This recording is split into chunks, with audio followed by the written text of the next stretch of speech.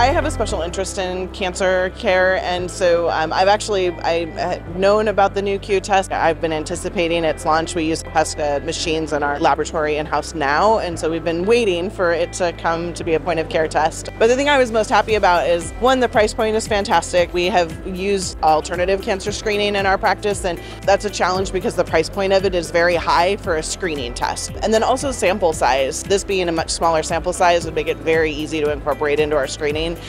So it's something we've been waiting for. I'm excited. I'm a big proponent of preventative care in my patients, so I'm constantly talking to my clients about how soon we should be doing that annual blood and urine testing. It's usually all of my patients over 5 or 6 years old, and this is just, I think, an add-on bonus for, unfortunately when my patients come in and they're actually younger and I'm finding cancer, whether it's on like our physical exam or I'm suspicious of it due to like the breed. I think it could just be another addition to my general wellness blood and urine testing, because it wouldn't hurt if my patient's otherwise healthy. For our patients and our clients that are wanting to do early detection, and we just never had the capability. A lot of people would think that you're going to pick it up on routine blood work. It's a false misconception with clients that, oh, the blood work is normal, so my animal doesn't have cancer, and that's not the case. So this test is exciting. I haven't used any cancer screening yet, but it's something I would. Like, I am the practice owner,